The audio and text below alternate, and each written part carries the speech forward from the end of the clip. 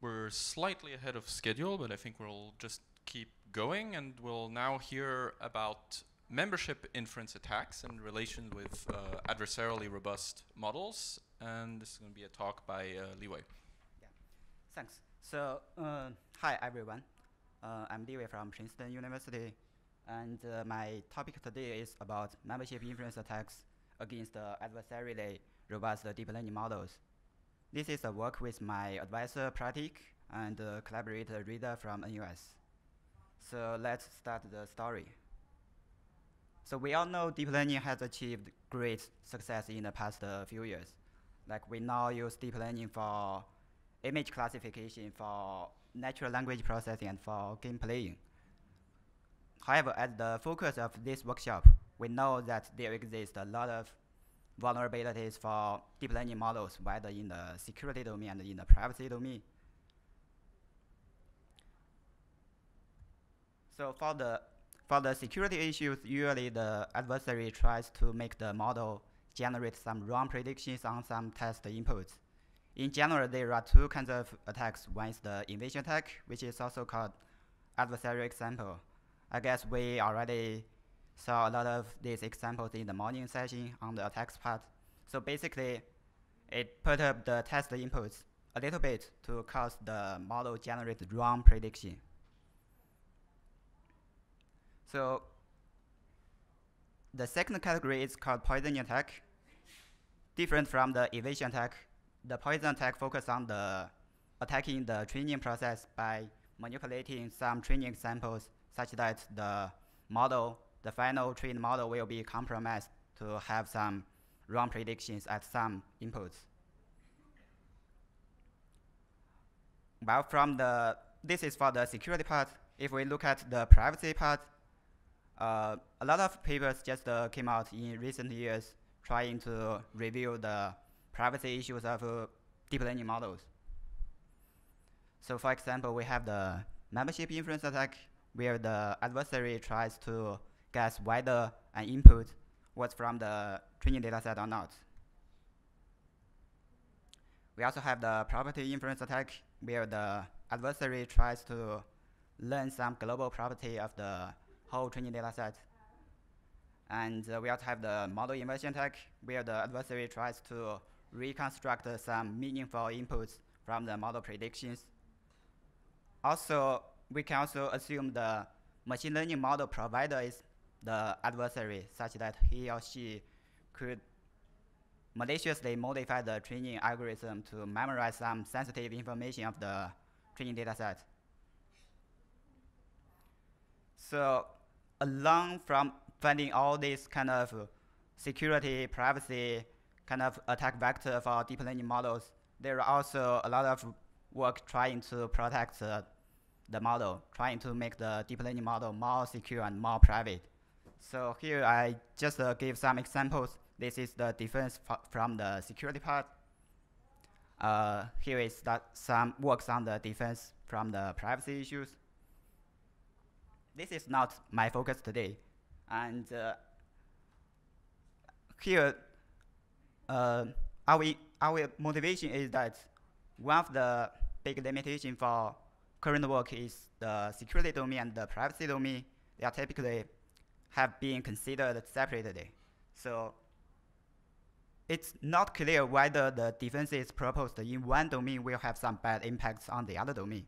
Therefore, in our work, we try to combine the security and privacy together for deep learning models.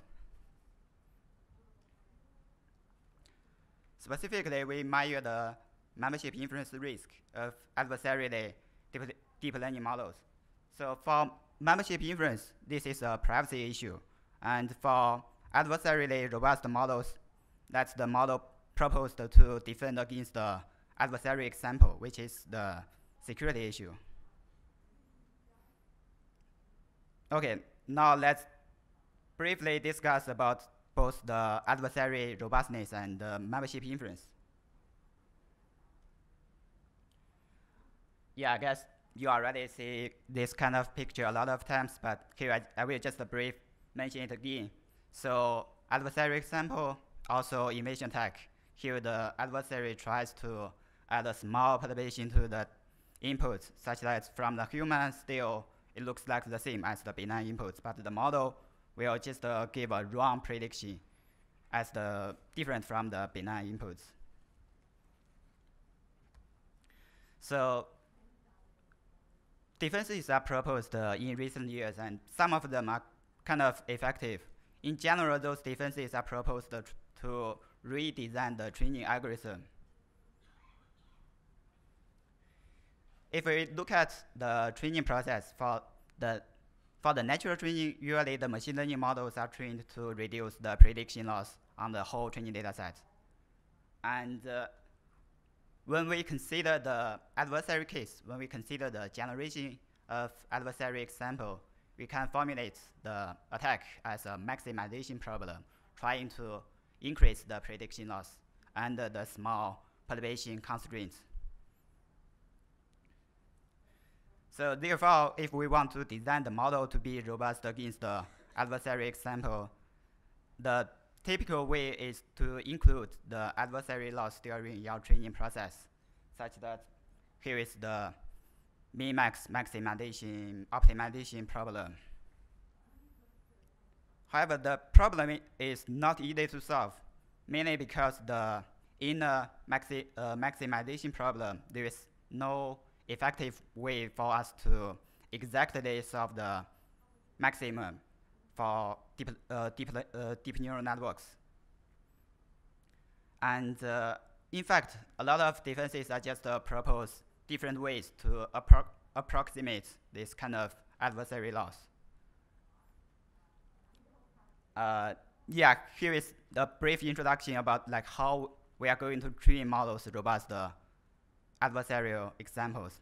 Now let's switch to the privacy part. So for the membership inference attack, here is the setting.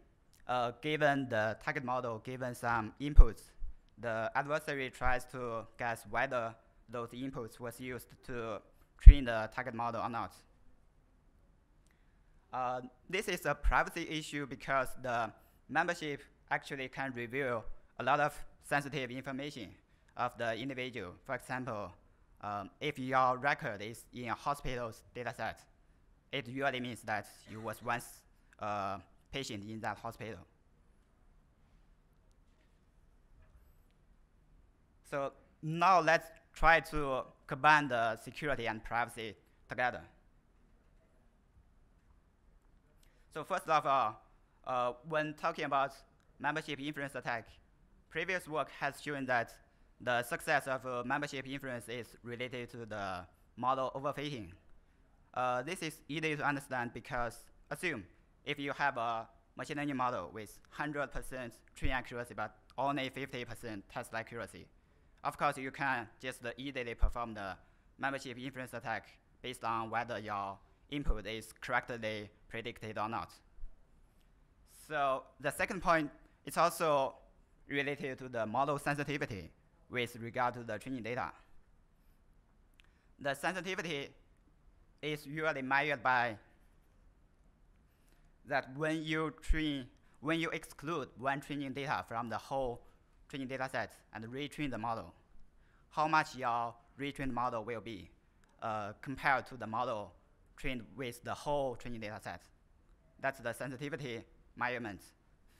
So usually a larger sensitivity of the model means that the model's performance on training examples and test examples are different. And on the other hand, if we look at the adversary robustness, to make the model robust against the adversary example, usually the model are trained to make the model prediction keep the same for a small area around each training point.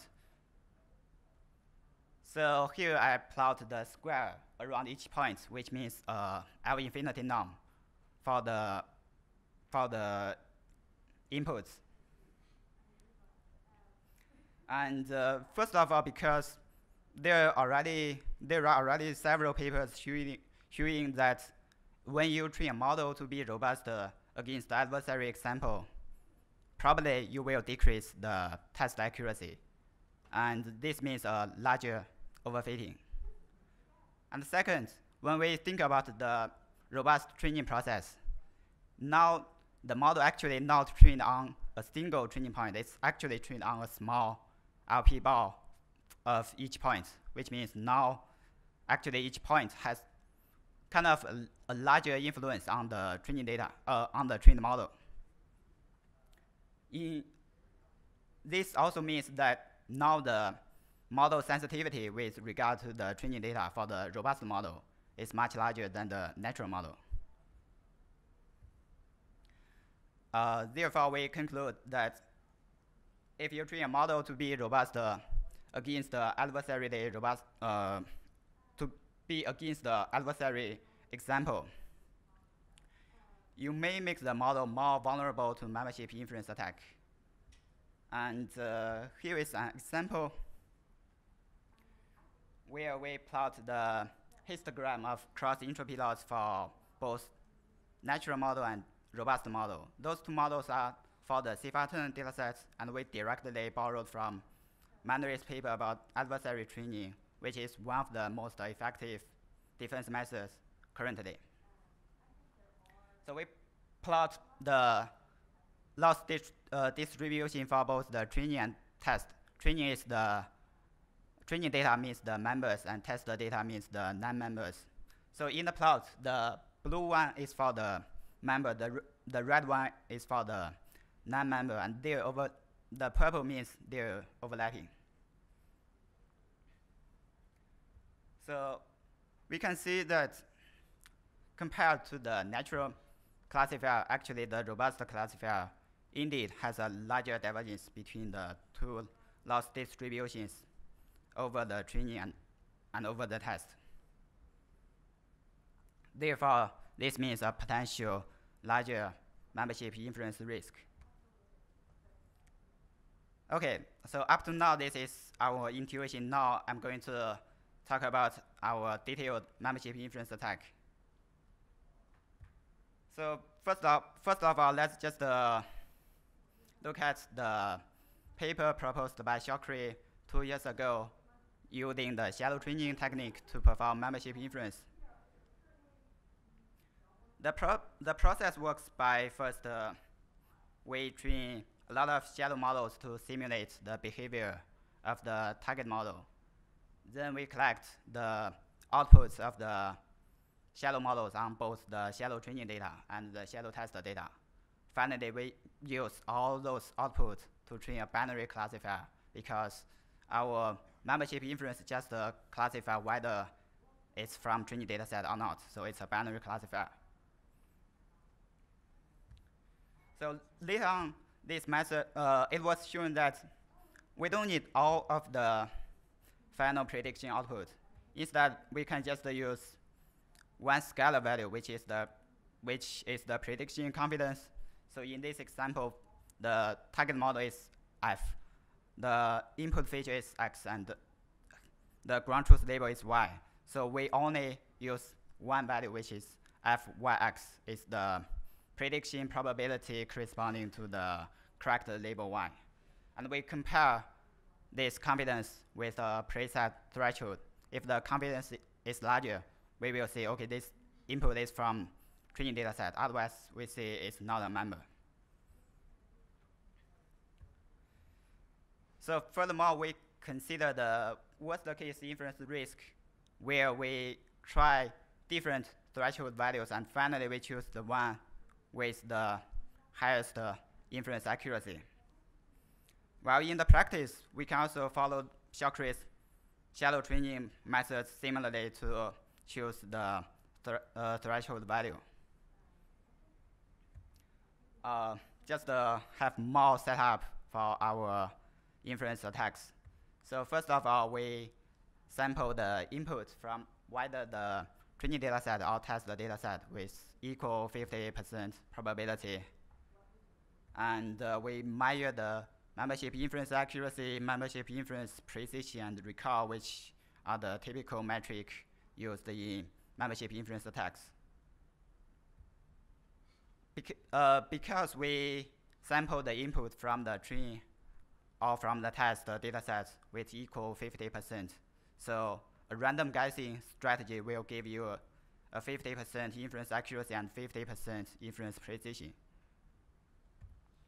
And finally, we choose two defense methods which are proposed against the adversary example. One is adversary training proposed by Mandry et al. The second one is provable defense proposed by Wang and Quarter. So let's first look at the results for adversary training. The quick summary is, indeed, adversary training will make the model more vulnerable to membership inference attack. So we just use the CIFAR10 models provided by Mandry's GitHub repo to perform the membership inference. And we also slightly modify their code a little bit to train the SVH1 classifiers. So here's the result. This is the natural one, which means unrobust model. If you look at the train accuracy and test accuracy, it's pretty good, pretty high. And if you look at the robustness, there is no robustness, because the ADV train and ADV test accuracy means the accuracy we measured under the generation of adversary example. And when we evaluate its privacy performance, we find the inference accuracy is around 57%, which is not so high because a random guessing will have the 50% inference accuracy, and this one is 57. On the other hand, if we perform the inference attack on the robust CIFAR10 models they provided, you can see that the test accuracy slightly decreased a little bit, but we have much better robustness. Both the adversary train accuracy and adversary test accuracy are much improved. However, at the same time, the inference accuracy is also increased a lot. So now the membership inference accuracy is close to 75. Like, it's a huge increasement. This is the result for the SVH1. Also, when you train the model to be robust, the inference accuracy increases from 56 to 64%. We also try to train the robust classifiers with different adversary perturbation constraints. So here's the result. We use the same dataset, same model architecture, but only different perturbation constraints. And this is their privacy performance. This is for the CIFAR10, also for SVH1 classifier. So the takeaway is, if you train a robust model with a larger perturbation constraints, you will lose more privacy. So finally, let's look at the provable defense. So for this one, we don't observe the increase of membership inference for the robust model. But at the same time, we do see that it will cause a great drop of the accuracy performance. So this is the result. If you look at for example, if you look at the zero robust CIFAR10 classifier, the train accuracy and the test accuracy is below 70%, which just means now the model actually kind of not doesn't fit the dataset well.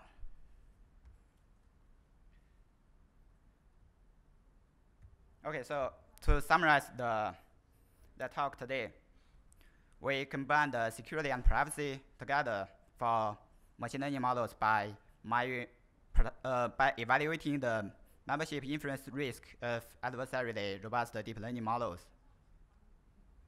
Among the between the two defense methods, we find that adversary training will really increase the privacy risk against the membership inference. And the privacy leakage is related to the model's adversary perturbation constraints. For provable defense, we don't observe the increase of membership inference risk for the robust model, but that comes with the drop of model accuracy. And finally, we suggest we really need to think about security and privacy together. Yeah, that's all my talk.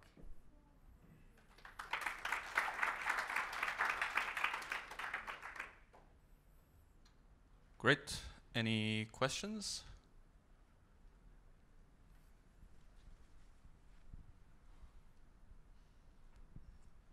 Hi.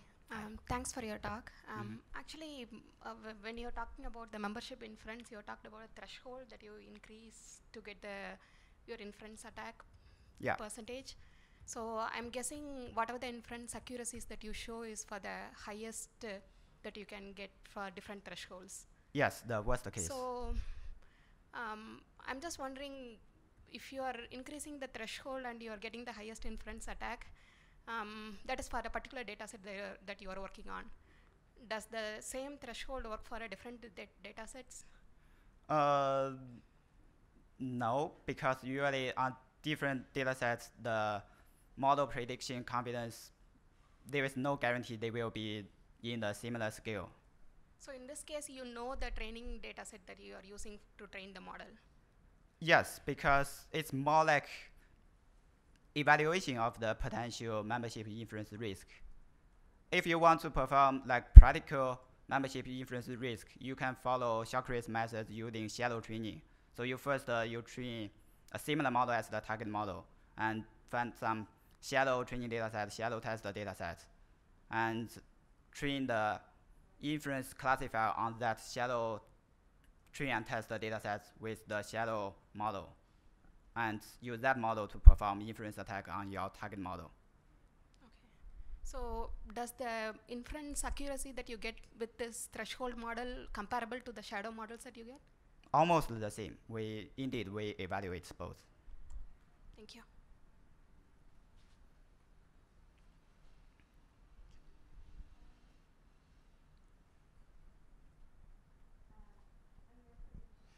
So thanks for the talk. I've been thinking about something that you said rather in the middle of the talk. So basically there's some kind of conflict between resistance against adversarial examples and membership inference. And I'm not really convinced. And I would ask you whether you can give me some kind of intuition. So not some experiments, but say why this is the case. Because my feeling is membership inference basically comes from the fact that the neural network remembers something of the training data that maybe shouldn't remember. Yeah. And adversarial examples come from strange artifacts or strange things in the network that we do not yet understand. So how could these two things be opponents in a system or something like that, or conflicting? Yeah, that's a great question. So I have to say, first of all, I'm not sure whether this is a real fundamental trade-off between the membership inference privacy and adversary robustness. Because maybe in the future, we can design a perfect robust classifier with 100 adversary training accuracy and 100 adversary test accuracy. But in that case, I will not expect membership inference attack works well. Second of all, our claim in the paper is mainly about saying the current defense methods, they have the issue of increasing the membership inference risk.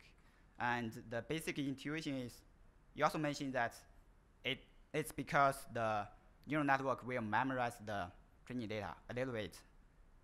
While the current defense method, they work by kind of, you can imagine the adversary defense method as augmenting a lot of points around each training data to make the model keep the prediction keep the same for the adversary perturbation. This, I will say, kind of will make the neural network memorize the training point more. Yeah, to piggyback on this, actually, so one thing that's kind of interesting in the results you show is that, and that's something that has been observed with adversarially trained models, is that they end up decreasing the accuracy on clean data. So in some sense, these models are overfitting more in that they're getting 100% train accuracy, but they're getting much lower test accuracy. And so I think one experiment that you could consider adding here, which would be really interesting to see what you'd get, is to take, say, the CIFAR10 data set, the training data set, and mislabel, say, 10% of the data. And so here, when you're going to train your model, you're probably still going to get 100% train accuracy. You're probably going to get 87% test accuracy, but without any adversarial training. So you will not have gotten any robustness, but you will have driven the sort of overfitting up. And it would be interesting to see what membership inference would do there. So this would maybe let you disentangle somehow the contribution that comes merely from getting lower clean test accuracy and what actually comes from robustness. And to be honest, I don't really know what to expect from that. Yeah, that's a good point. So for your suggestion, we don't perform such experiments, but for the follow-up work, we perform another experiment where we try to split the whole CIFAR10 training data set into two parts. The first part we compute its adversary loss. The second part we only compute the natural loss. And we combine them to kind of train the robust CIFAR10 classifier, but only part of the training data set is used for robustness. So the result is the training accuracy and test accuracy almost the same as the robust CIFAR10 model here. But the inference accuracy is between the natural one and the robust one. So this will somehow resolve your problem. Yeah. Any other questions?